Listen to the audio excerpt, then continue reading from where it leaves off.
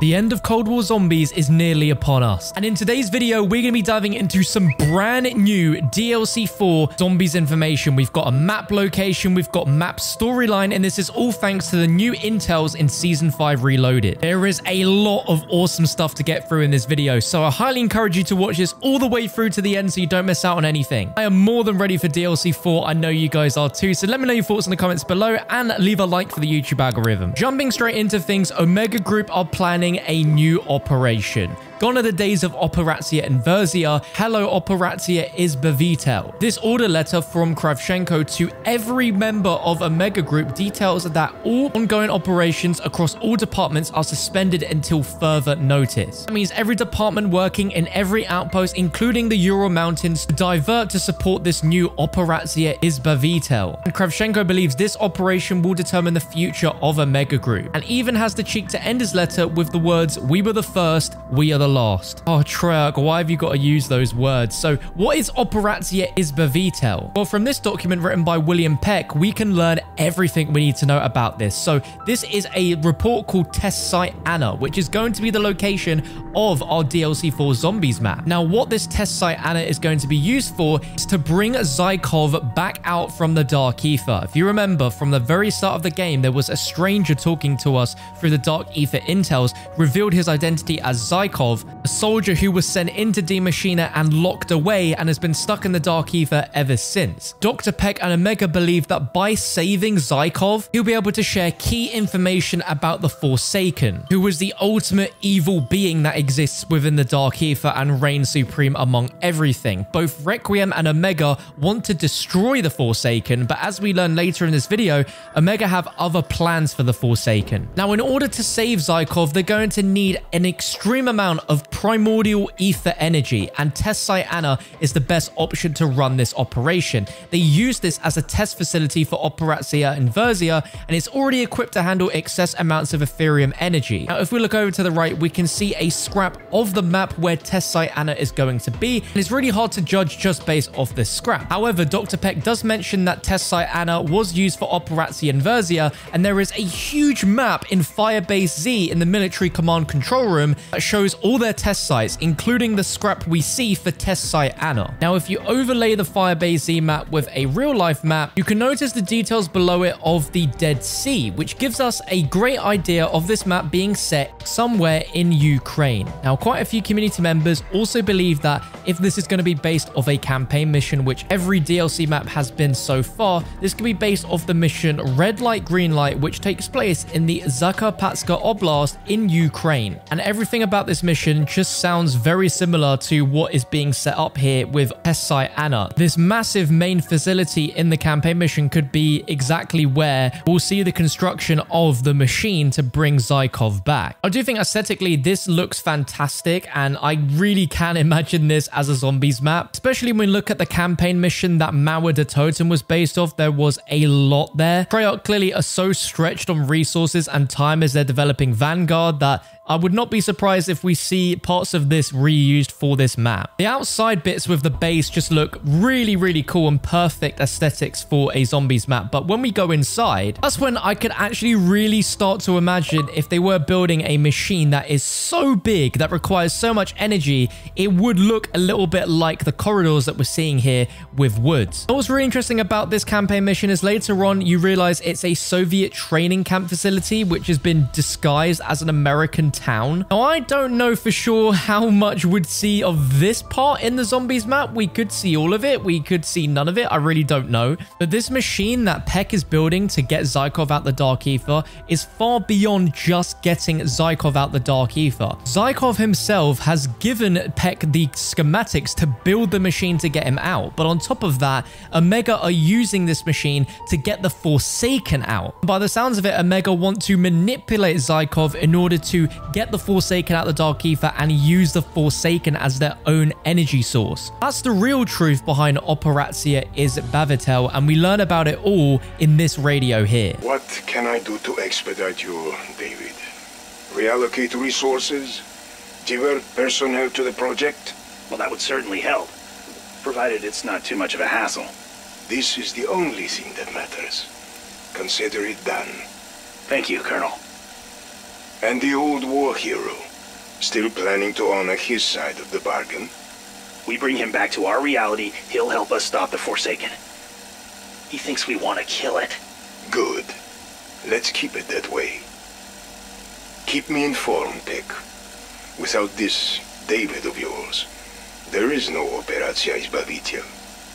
Now it gets even more suspicious that this plan that Peck and Kravchenko have is so secretive that even Jaeger and Gorev, their right-hand men, don't know what's going on. On that particular topic, perhaps we can discuss the interdimensional-sized elephant in the room? The Forsaken? A solution is necessary. It must be dealt with. Of course, Dr. Jaeger, you are still coming up to speed. We are going to rebuild Peck's inversion warheads. It is the only way to destroy the creature. Actually, Gorev, looks like you're the one still coming up to speed. We've moved in a different direction. What are you talking about? Colonel. There has been a change of plan, Gorev. Peck and I are developing a new solution for the Forsaken. Is that so? Why was I not informed? All will become clear soon. Rest assured. If it is successful, it will mean salvation for the Soviet Union. Omega Group, all of us, we will be heralded as heroes. Now, for ages and ages, we have not trusted Zykov. We felt that there could be something evil about him. But in this radio transmission called Broken Trust, he's speaking to us, Requiem, and comes clean that whilst he's been speaking to us, he's also been in contact with Omega Group. And whether you were aware of it or not, it would be worse for him to pretend it is not so. But whilst we know now that Omega Group are going to manipulate him and only want to save him to somehow capture the Forsaken, he still believes that he just genuinely is going to be saved. And you can't help but feel potentially a little bit sorry for him, as you hear in this radio here. Now, Omega has a plan to free me from this place, and I am inclined to accept, not simply to escape, but to stop the Forsaken. And I can only do that if I return home. So, if you no longer wish to be my friend, I understand. Or, if you can bring me home before Omega, so much the better. But whichever side frees me matters less than saving our world from the monster that devoured this one. Now, what's wild is he makes a deal with Requiem, saying that if they can bring him home before Omega, he will join the strike team and fight shoulder to shoulder against the ultimate evil. If Requiem can bring me home before Omega, I will join your strike team. We will fight shoulder to shoulder against the ultimate evil. We can make this right, my friend. We can stop the Forsaken together. But first, by all that is holy, you have to get me out of here. Now, I don't know if Requiem actually going to take him up on that offer, but that would be a really cool final twist in this story to have him actually turn out to be a good person rather than an evil person. And from this Requiem radio, it seems both Carver and Weaver agree that they need to get Zykov out of the Dark Ether, as it's their best ally in trying to defeat the Forsaken. I really hope the next word out of your mouth doesn't begin with Ravenov. Ravenov. He's no friend to Omega, and I think it could well prove valuable to us. There is another option. Or should I say, additional option. I know. Zykov. He may be the only one who truly knows the Forsaken. Are we suggesting we somehow break this lost Russian out of the Dark Ether? Poor bastard's been in there longer than anyone, and we need all the allies we can get. I understand that the Forsaken could prove to be a bigger threat than Omega, and in desperate times they need to take desperate measures. But on top of getting just Zykov, Weaver also believes that Ravenov could be the ally that is going to help them turn the tide against the fight here. And as we learn in this radio here, Ravenov has the intel on Operation Izbavitel, and whilst they don't quite see eye to eye, this conversation teaches us what Ravenov really cares about, and it's really, really interesting. Hello? Still all out of fucks to give, Weaver? Ravenov. You shouldn't be calling. This line is monitored and recorded. Just talking to you could land my ass in a 6x4 dreamland. You'll want to hear what I have to say, Weaver. As will your director, who, if I am not mistaken, is also listening in. I have done some thinking, some soul-searching. I took what you said to heart. The one made of ice. Get to the point. What do you want? Omega. Operation Izbavitel. I know what it is. More importantly, I know where. There is a test site, used in the early days of Operation Inversia.